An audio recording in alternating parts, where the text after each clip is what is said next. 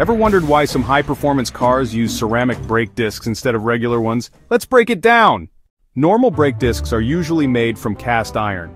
They work great for everyday driving, but when the pressure gets intense, like during racing or heavy braking, they heat up quickly, which can cause brake fade and reduce stopping power.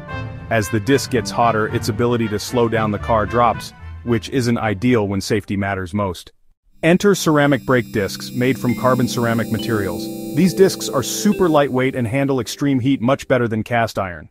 Less brake fade. Ceramic discs maintain performance even under high temperatures. Longer lifespan.